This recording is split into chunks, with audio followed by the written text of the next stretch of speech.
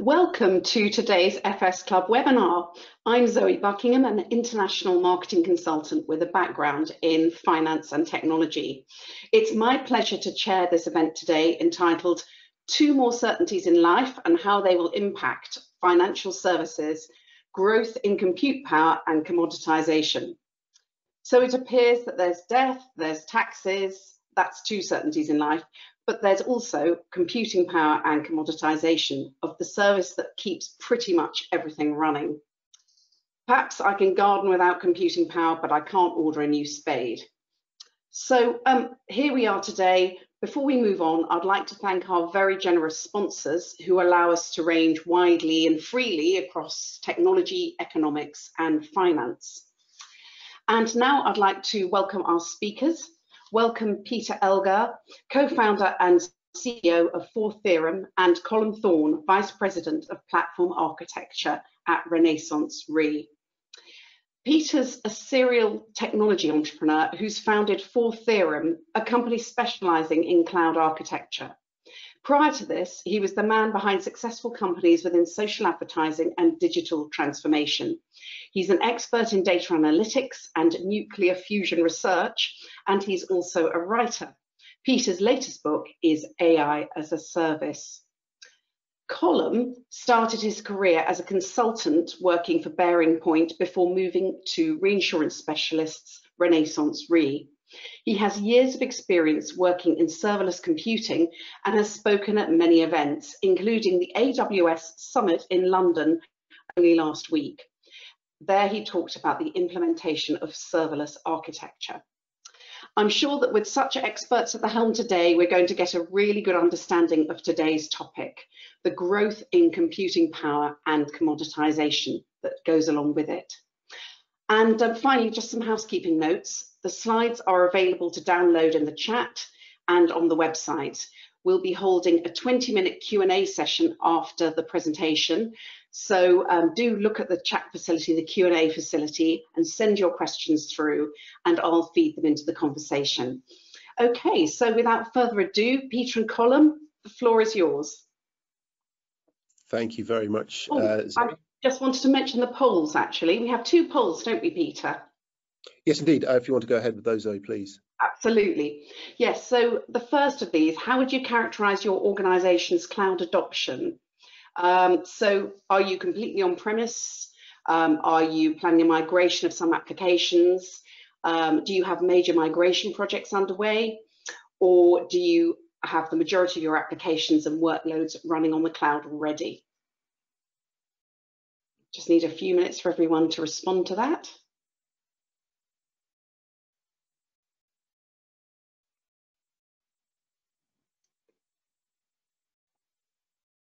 Okay, interesting. So 38% are already running on the cloud with the majority of their applications, but still some on-premise activity. Okay, thank you for that. Could we have our second poll? How would you characterize your organization's use of cloud-native services? Not using the cloud, we primarily use infrastructure as a service. We're starting to use cloud-native services. We're all in on serverless.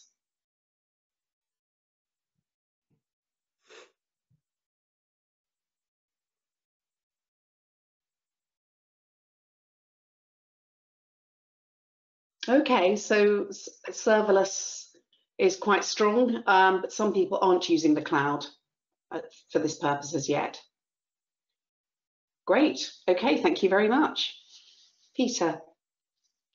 Thanks, Zoe. Let me just share my screen here. So that was an interesting response from that poll. So for some, we might be preaching to the choir, but that's okay as well. So first of all, happy Star Wars Day, everybody.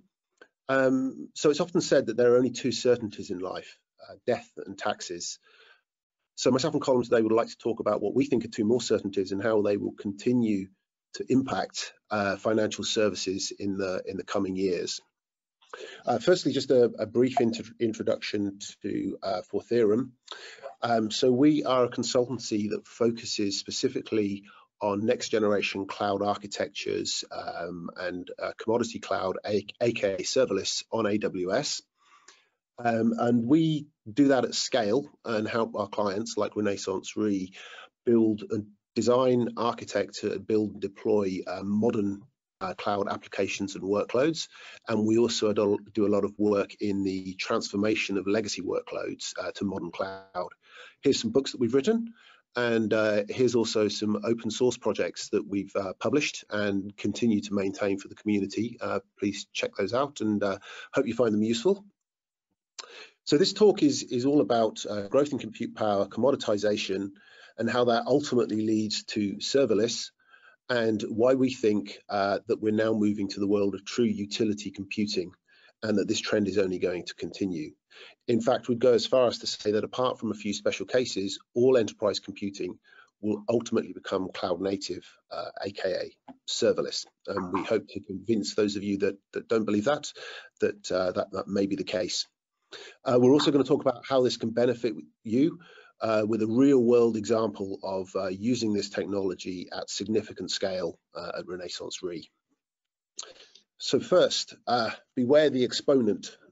There's a story that may not necessarily be true. It may be a bit of a legend that a traveling sage brought the game of chess to India.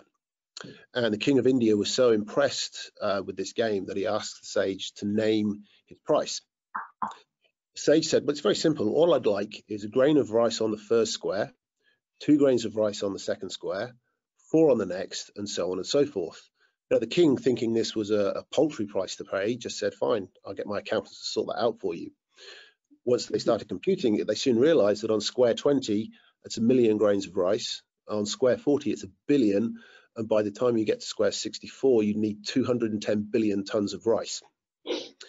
Now, the story goes that the mage didn't get his reward, that the king just executed him for his insolence. So beware the exponent indeed. But of course, the point is that as human beings, we don't really deal or understand exponential progression very well. We think more linearly. But of course, we've been living for the last 50 years or so under, certainly in the technology sector, under an exponential progression, which is Moore's law, and that being that the number of transistors in an integrated circuit will double roughly every 2 years. And over the last 50 years, that's an improvement factor of approximately 2 billion, which is pretty phenomenal, to be honest. So, but rumors of his death have been around for quite a while. Indeed, even Gordon Moore himself, which is the quote at the top, thought the original prediction would last for maybe 10 years and was very surprised that we were able to keep going for 50 years. And he's correct, it is amazing, but at some time it has to stop. You can't have that exponent forever. But I'd like to point to some numbers. So today's best supercomputers execute at about 10 to the 17 flops and have about 4 petabytes of memory. Our brains, this is an estimate, can execute at about 10 to the 15 flops and have about 100 terabytes of working memory. So it looks like supercomputers have outpaced the human brain in terms of raw computational power. Until you consider that the brain uses only 20 watts of power, so that's a banana a day, and weighs only 3.5 pounds, compared to a modern supercomputer that uses about 28 megawatts of power and occupies 396 racks. So my point here really is that whilst we've seen phenomenal growth along that vector, that there's a lot more that can be done, and the proof is in our own heads, because we can see what the human brain can do with much less resources. Imagine what you could do with 396 racks of brain. So whilst it's true, I think that in its original form, Moore's law has stalled out because we're reaching physics limits, we will continue to see growth in compute power. And that will come through innovation in around GPUs, MPUs, TPU, system on chip, multi-core, optical and quantum, and so on. So we may see more step changes in the future as new architectural paradigms are introduced, but I think we will see continued growth. So certainty number one is really that the ability to process information at speed and lower cost is very valuable to us as a species. And barring some kind of extinction event, that growth in compute power will continue. It's just too valuable to us to stop improving our systems. So let's talk about the second force, which is commoditization. So this is 2 toasters. The toaster on the left is a commodity toaster that I can buy for maybe 10 or 15 pounds on any high street. It'll make perfectly serviceable toast. The toaster on the right is a bespoke toaster that was built from scratch. And if you haven't seen a TED talk by Thomas Thwaite, who built this toaster, really go check it out. It's very entertaining. And when I say he built it from scratch, I mean that he actually smelted the iron ore to create the heating element and the body of the toaster, did the same with the copper ore to create the plug, obtained a barrel of crude oil, refined that and made his own plastic. And of course, when he plugged his toaster in, it flamed out and didn't really make any toast. The point here, of course, is that the commoditized version is often faster, cheaper, and better than trying to build things ourselves from scratch. So how does that look in terms of compute? So if we look back over the last 20 or so years of the compute industry, around the turn of the millennium, the early 2000s, we were all racking our own kit in data centers. So we cared about the hardware layer, the operating system layer, the runtime, application server, the entire stack, soup to nuts. And I can certainly remember racking kit myself. As we move through towards the end of the first decade, around 2007, 2008, virtualization became a thing.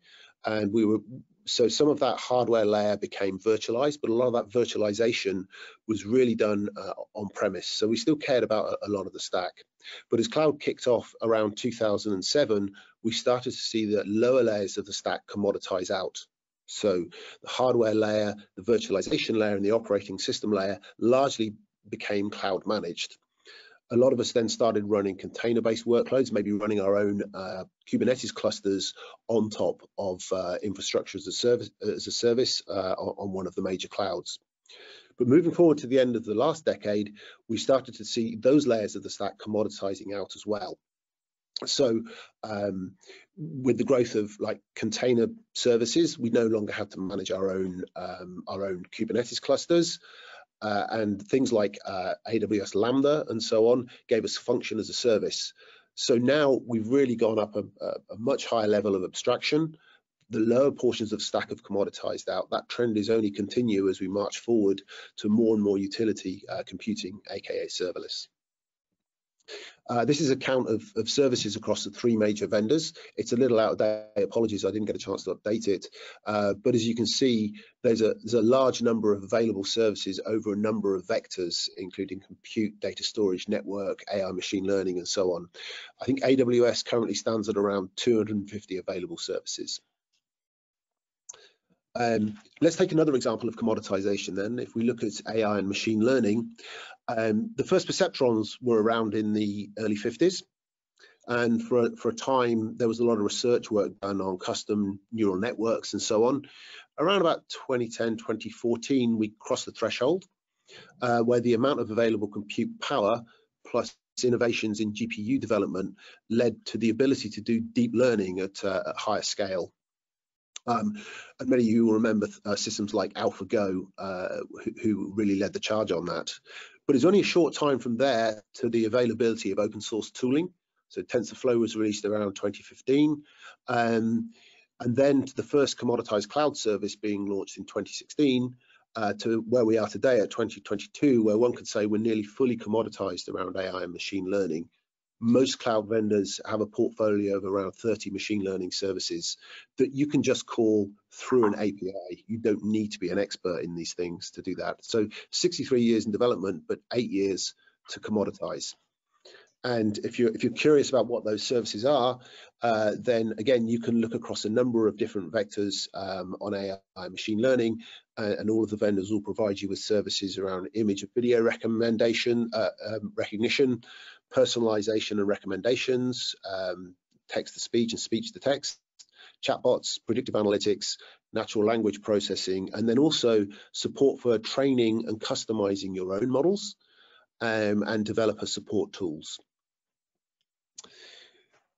This graph is a graph of product announcements from AWS versus time. And I'm really suggesting that one might use this as a proxy indicator for the rate of commoditization on cloud.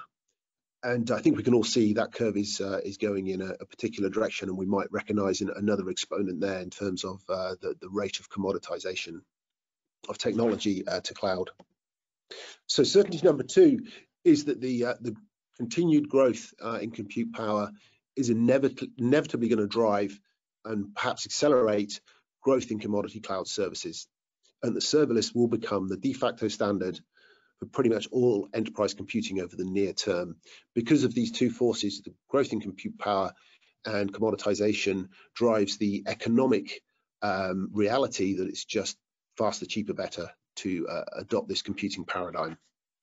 So I'm sure maybe some of you are thinking, well, serverless, isn't that just for APIs and web apps?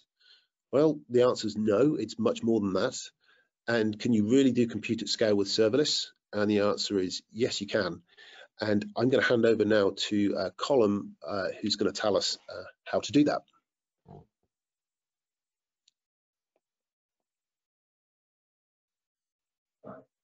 Thank you very much, Peter. Hopefully everyone can hear me okay and see a slide with RenaissanceRe on the top. So yeah, good morning everyone. It's great to be here and have the opportunity to share some insights into some of the kind of really cool things we've been doing at RenaissanceRe with serverless. As a reminder, my name's Colum Thorne, and I am VP of Platform Architecture at RenaissanceRe, or RenRe for short. So for those of you who haven't heard about RenRe, we are in the reinsurance business, and I guess given the makeup of this audience that most of you have heard about reinsurance, but if not, it is the business of insuring insurance companies. So when we insure our homes, our cars, our bikes, our businesses with a particular company, they typically offload some of their risk to companies like us. So at RenRe, we sell reinsurance and we buy reinsurance. Effectively, we trade risk.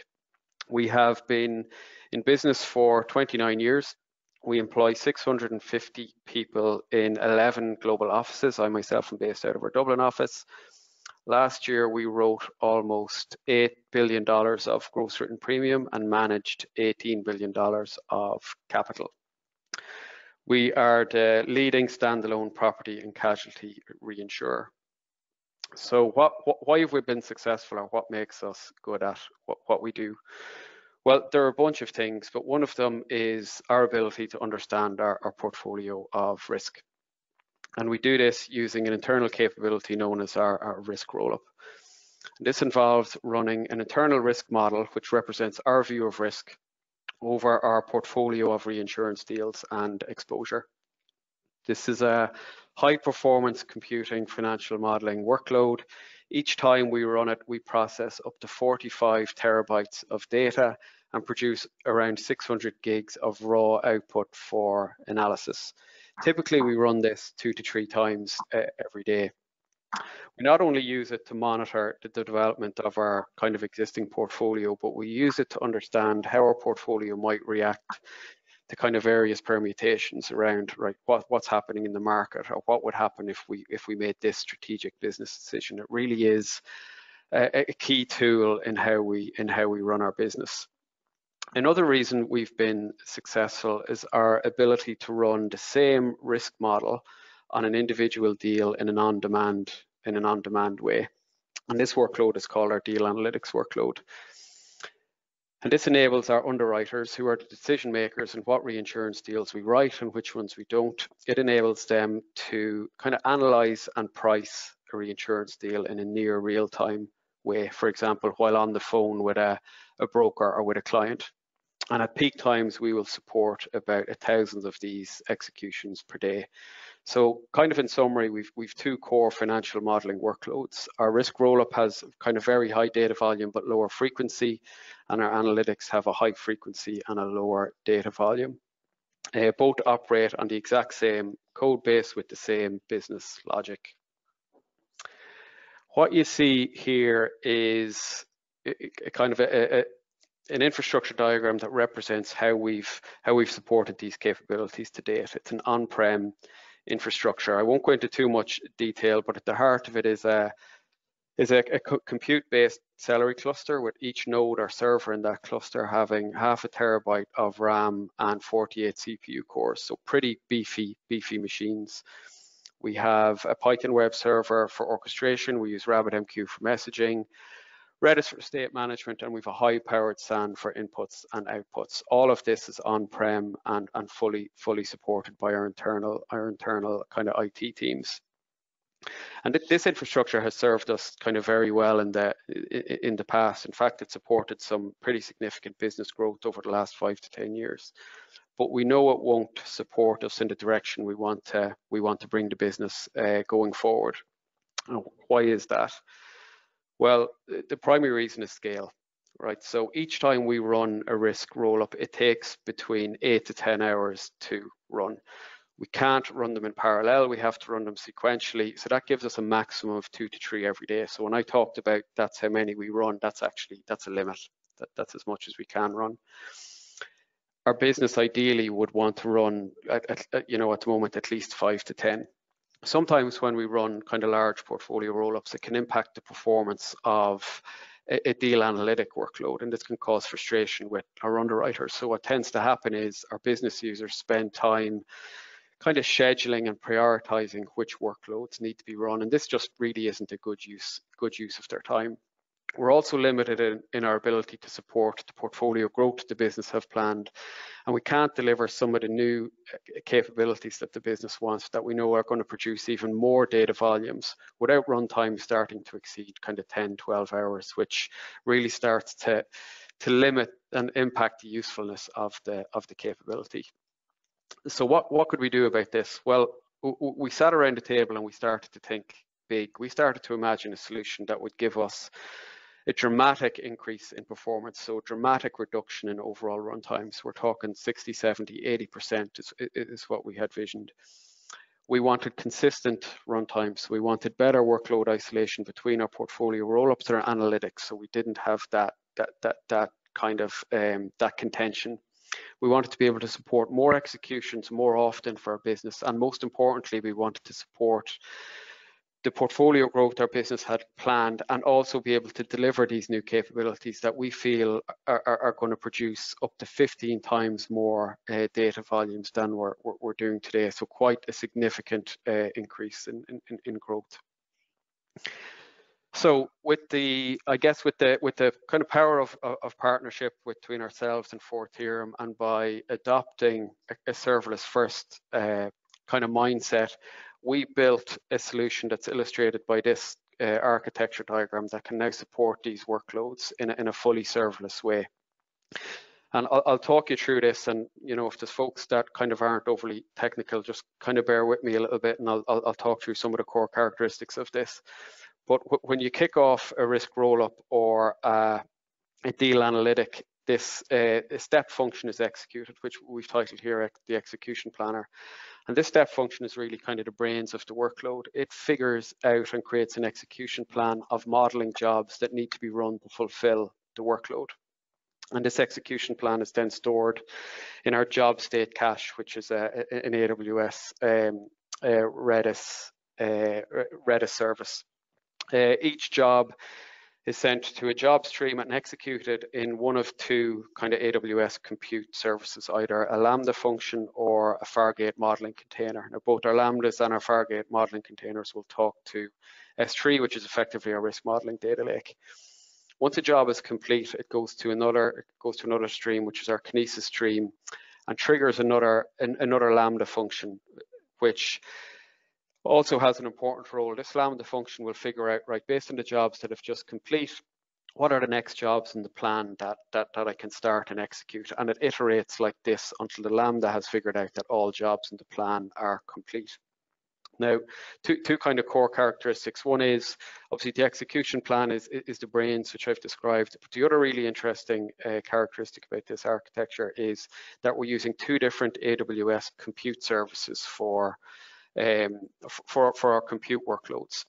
Now, why is that? If you remember the kind of core characteristics of our workloads, so we have a risk roll-up, which has a high data volume and a low frequency. Our deal analytics have high frequency and low data volume. It's important that we're running deal analytic workloads as fast as possible, and for these, Lambda is perfect, right? We can spin up hundreds of Lambdas in seconds. For our risk roll-ups, we don't have to be as responsive in spinning up our infrastructure, and we know we're going to pump more data through our kind of risk roll-up workloads. So Fargate is a better, cheaper option for this. So this is a really good example where AWS are offering us kind of a variety of serverless compute options that we can match to our workloads. So basically allowing us to put round pegs in round holes. To give you a sense of scale, for each roll-up, we execute about 1.3 million modeling jobs in 2,000 Fargate containers or Lambda functions. So to Peter's point, I think this really reinforces that serverless is not just for web apps and APIs. It is for, you know, a high-performance computing financial modeling workload. It wasn't all easy. I guess when you're pushing the kind of the boundaries of innovation like this, we had challenges. We had to work through challenges. I won't talk through all of these, but one which has a good story is our Fargate scaler. So we had to build a custom kind of Fargate scaler to satisfy our scaling needs. And the reason we had to do this was we found we were hitting some quotas with the AWS Fargate scaler, in that it was at times slow to spin up containers, and we had our workload kind of waiting around for those containers to be spun up.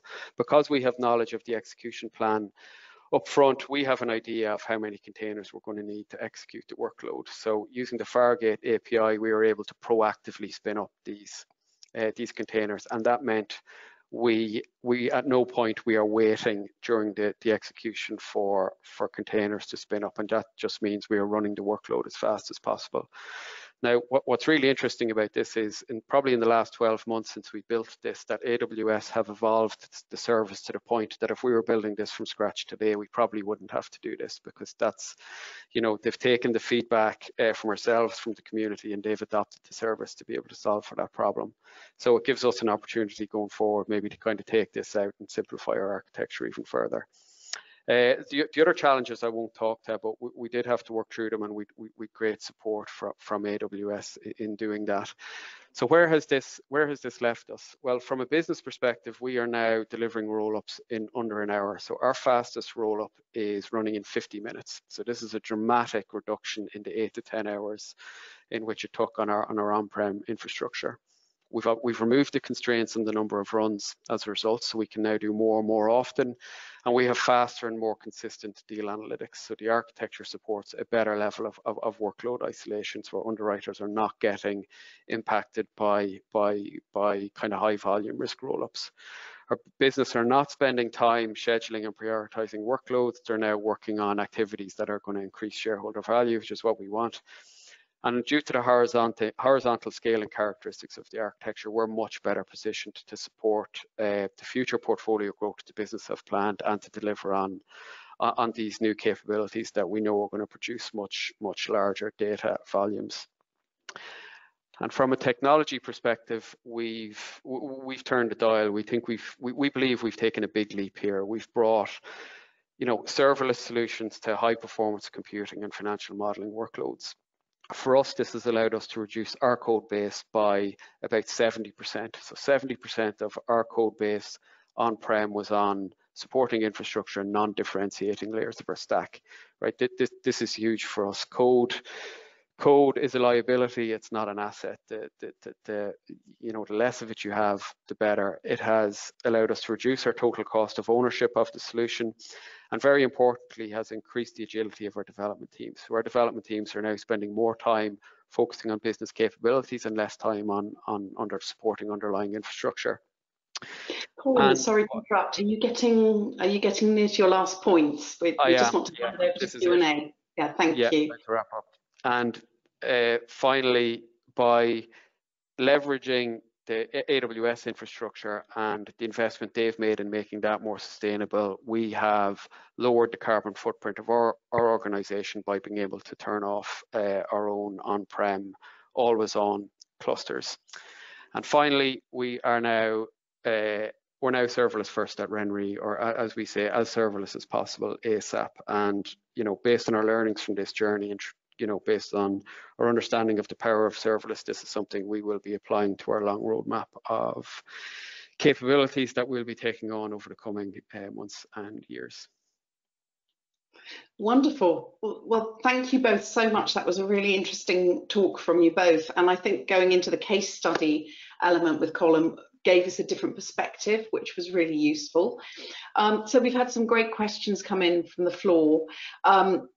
Clive Bullen asking, what's the risk of the cloud failing for some reason, e.g. being attacked, technical failure, etc.? Equally, will the providers of the cloud be able to exploit their power and bump up what they charge with no way of avoiding this? Perhaps that's a question for Peter. Yes, so sorry, the first point again, Zoe, was? First point was about how safe is the cloud, essentially, from a cyber security perspective. Again, this is another benefit of being on cloud, right? Is that they have teams of experts that focus purely on cybersecurity. So I would say that they're able to employ world-class experts in this area, and therefore you should feel safer on cloud in terms of like cybersecurity risk than you would having to do all of that on premise, because again, you don't necessarily have to configure your own IP firewalls and then buy network appliances that are going to work at layer 7 as well. Literally, you plug in a service. So on AWS, it's called AWS WAF. If you're building an API, you can then just say, okay, I'd like to have that web application firewall implement the OWASP top 10 plus a couple of other rules, and you're set up. And you know that they're good because it's being used by an entire community of other businesses that are applying the same rules, and that will get updated by that community as well. So I would argue that it's actually safer in terms of cybersecurity being on cloud than it is on premise. The second one, it's unlikely. Well, first of all, it's like in terms of the kind of pricing, we see the pricing just being driven down time and again because of commoditization. There is competition in the market. We focus entirely on AWS because we believe they're the best cloud vendor out there, but there is competition in the market. And I would imagine most people here believe in free markets that are attendees in this call. So, that will continue to have a downward pressure on the cost of compute. And of course, as systems improve and it becomes cheaper to run these things at scale, I think it just puts downward pressure on costs. And how about you, Colum? Do you feel that you would have other options if you weren't happy at some stage with AWS? Are there enough providers providing similar kinds of services? Yeah, I think there are. I think there's, it's a really interesting topic, that one. I mean, you have Microsoft Azure and you've the Google Cloud Platform. I think there are other options, and I think some organizations adopt a strategy of being cloud agnostic and they want to maintain that optionality. I think that comes with a cost because it's a high cost to be cloud agnostic.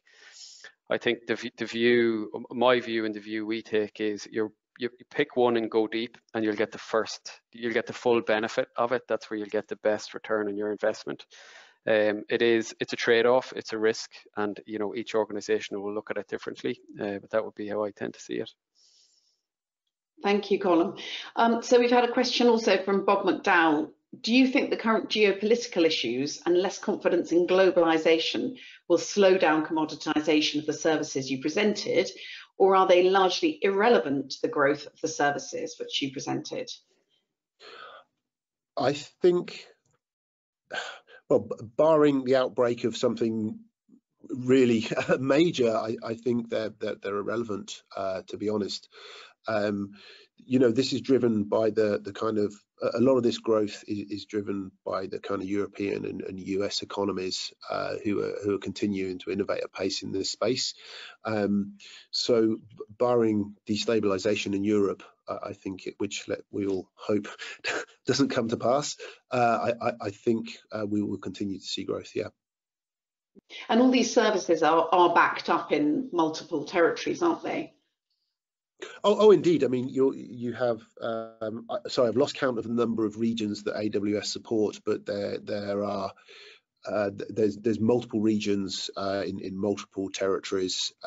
So yes, everything is resilient across the board. And again, if you're using a service, so there's the classic storage service in AWS would be S3.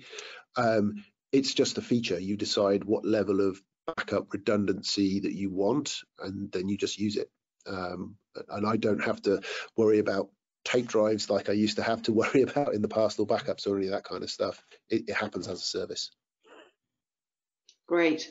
And another question we've had is, how did you measure cost against the on-premise system? I guess that's a question for Colum. Yeah, it's a really good question, and I think the short answer is we didn't. And the reason for that is we never felt like it was an apples to apples comparison, right? So because of the level of kind of innovation here and reimagining we were taking on, it didn't make sense to compare it to our on-prem. If we were going to lift and shift exactly what we had on-prem to the cloud, I think that would be a good comparison. I think because we were reimagining, we decided to focus on more on, what was our return on investment, and this going to be in isolation rather than comparing it to on-prem. And that's a kind of much wider analysis that involves, right, if we're freeing up if we're able to do more of these roll-ups more often, what does that mean for the business? How does that allow us to differentiate ourselves? If we're allowed to free up the development teams to focus more on capabilities, if all of these type of things, which can be hard to measure and hard to put a number on, so you kind of look at it as if, right, is this going to allow our business kind of make a leap? And I think ultimately the answer to that was yes. Yeah, I guess you've got to add in all sorts of organizational savings that you've made by being more efficient, and that's a big job, isn't it? Yeah, like hugely. I mean, over time, the makeup of our teams will change, right? Because you'll have more developers just focused on capabilities, and you'll need less skills for supporting the underlying infrastructure, right? And that's what we want to do. You want more people focused on business capabilities, because as a technology-driven organization, that's ultimately what we feel will help differentiate us. So it's just more about where are people spending their time and how close to kind of business value is that. It's that whole time to value thing. Yeah. Peter, I've got a question for you about AI, and because it's from what you were saying, there's an awful lot of AI services that are now available as part of these sort of packages. But do you think that could potentially lead to a kind of stifling of innovation, because it's almost like the winners have been kind of put on these platforms, and then what incentive is there for younger, smaller companies to develop something new? No, actually, no. And the reason is that I think it has the opposite effect. It actually democratizes access to AI. So if I wanted to, let's say I had an idea to build some new model that would do inference in a particular area. Previously, say I was a startup company, I'm going to have to buy a ton of compute, right? Like a load of GPU boxes that I can go and train my models on. So initially, I've got a capital outlay to do that, right? And then I've got my team of data scientists I need to hire. I've got people who've got to manage all of that equipment and so on down the line. If I do that on cloud, I can still innovate, but my cost base immediately, I take out that capital expenditure at the start. So I'm really looking at just operational costs, and I can manage the operational costs very quickly. I can spin up, I want 1,000 GPUs, I will do some training and spin it back down again. So that can be managed very quickly. So honestly, I think it has the opposite effect of driving innovation and making innovation much easier. I mean, if you're looking at work that is kind of step changing, I don't know, let's say you're looking at new kind of neural architectures for AI, then that's already big budget anyway. Almost government programs. Do you know what I mean, right? So, or that might come out of academia. Whereas for people that just want to innovate around business ideas, I think it makes it actually much more accessible and cheaper and faster to do that. Great, thank you. Well, that's encouraging. It's good to hear that it's actually going to foster innovation. Mark Cook has asked a question, probably best for Colum. Have you had to retrain your infrastructure team? So we had at least pockets of our infrastructure team, right? So we still have infrastructure to support other areas, but yeah, some of our kind of more traditional kind of infrastructure folks or kind of systems engineers are now kind of more focused on what we describe as like platform operations on the cloud. So I think one of the things the cloud brings is a much kind of grayer line between traditional development and infrastructure. So kind of we've introduced a team which we call platform ops that kind of sits in the middle there, and we did have to invest in upskilling them on the kind of cloud and AWS skills that they would need to be successful. So kind of short answer is yes. And we see that across the board. We to upskill a lot of our teams in the AWS space. Yes. Okay, that sounds interesting. And organisationally, it's a different perspective for everybody, isn't it? I think it is, yeah, particularly for the development teams. But yeah, there needs to be an openness to change there, because developing on the cloud, using the cloud, it's a different mindset, it's a different way of thinking, and I think what you look for in our staff is a kind of real openness to adopt that, and thankfully we saw it. But yeah, it is a change. It's not a dramatic change, but it is a change. Yes, indeed. Well, that's what moves us all forwards, isn't it? Well, what an insightful presentation we've had today. I'd like to thank our speakers, Peter and Colum, for explaining the benefits of cloud computing at a whole new level and degree of complexity. And I think it's easier to see now why it's gaining the momentum that it is. Thank you to our sponsors, who are from such a wide range of different parts of the financial services sector, and it's just great to see you all still supporting us. And finally, thanks to all of you for listening and providing your feedback and questions, and we hope to see you again soon. You should now be able to see some of the interesting events that we've got coming up. They're all detailed on the FS Club website. And as usual, you can see what a diverse range of topics we cover, from buying and selling of cryptocurrencies to ISO, employee share schemes, and of course the FS Club Spring Garden Party, which I'm very much looking forward to. And I hope Peter and Colum can be there to meet you all in person. So I'd like to thank you all for joining and enjoy the rest of your day. Thanks, Zoe. Thanks, everybody. Thanks, Zoe. Thank you.